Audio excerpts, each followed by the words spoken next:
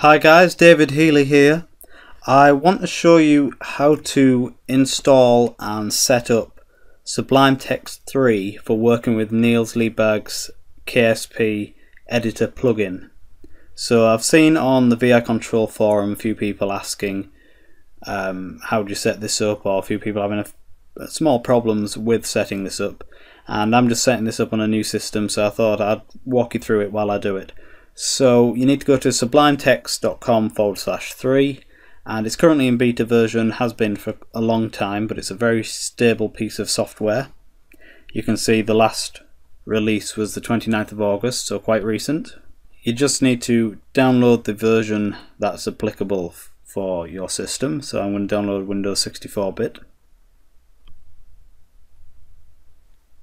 Only takes a moment to download, it's quite a small file.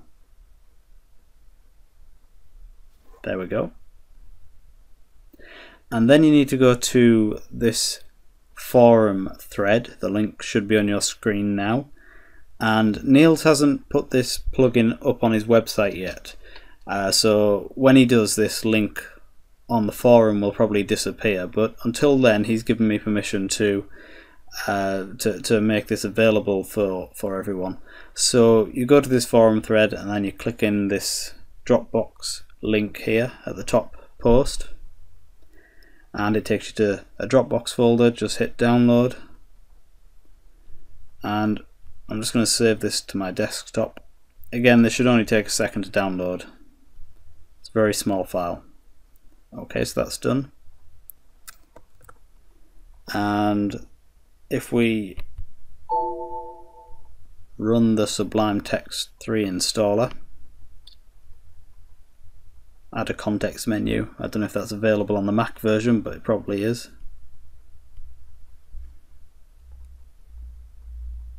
And there we go, Sublime Text is installed. Now all we need to do is put the KSP add-on in. So if we open up Sublime 3, and the first thing we'll do is register it. You can see at the top here it says unregistered.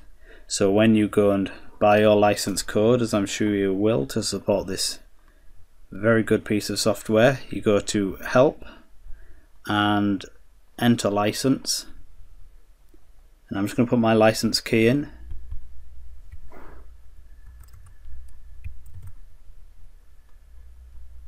Okay, so now I'm registered, so it gets rid of that unregistered heading at the top there. And now we need to install the plugin, so we go to preferences and browse packages, and this brings up the Sublime Text packages folder. Now you can get all sorts of plugins for Sublime Text. There's lots of useful ones out there, but the only one we're interested in at the moment is this one on the desktop. So what we're going to do is just extract it to packages folder. Just drag that across. And we don't want it to extract to a subfolder. So I'll just get rid of that and hit extract.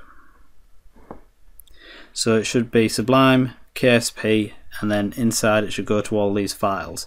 If you've got it going from Sublime KSP to another folder inside called Sublime KSP, you need to move everything up one level, because you just want to have Sublime KSP and then all these files. And I'm going to delete this Mac OS X folder because I'm not on a Mac. In here we've got all the files that make up the plugin. There's a README down here at the bottom if you want to have a browse through that. It pretty much gives you just the information I'm giving you now. So in here we've got one file in particular, this default syntax.py, and what this does is it makes it means when you open Sublime Text it's going to be in KSP mode by default, because you can use Sublime Text to program in other languages as well. It's not just for KSP. So if you are going to use it for maybe web development or working in other programming languages and you don't want it to load up in KSP mode by default, just remove this, and then when you're in Sublime Text you can press, I think it's Control-Shift-P, and you just type KSP and it'll put it into the KSP mode for you.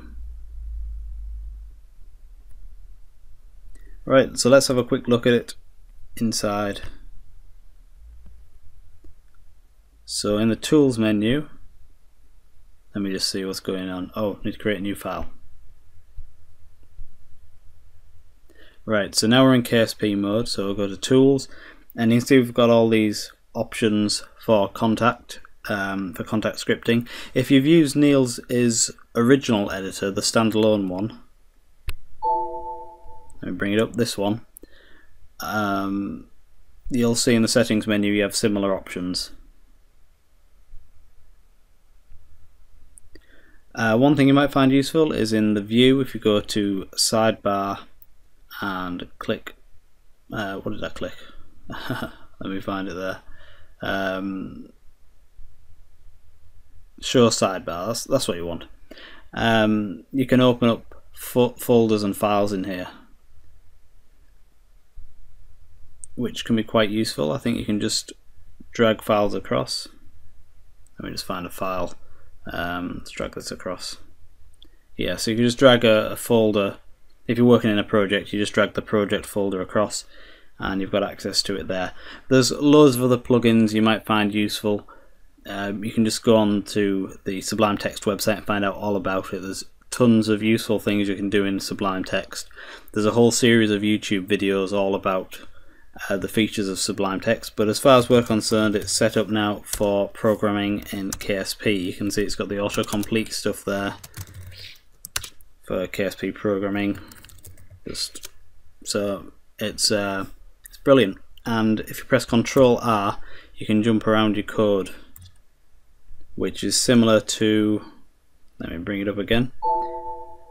In the old editor you'd have your callbacks and functions listed on the left over here, and that's obviously missing from the Sublime Text version, so Ctrl R is the equivalent, and you just jump around and you'll soon get used to it. And if you've got a big project, you can type stuff in and it'll bring it up. So alright guys, I hope that's useful, and have fun programming KSP in Sublime Text.